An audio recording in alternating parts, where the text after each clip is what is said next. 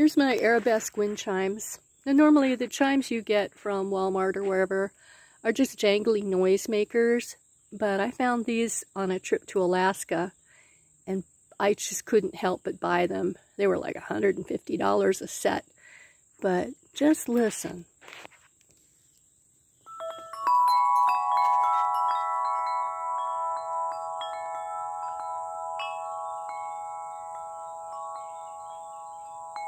Sheer ear candy. Yeah, so yeah, I bought them. Come to find out, the company is in West Virginia. But when the wind blows and I hear this going on, whatever was bugging me doesn't bug me anymore. Everything is good with the world and the planet.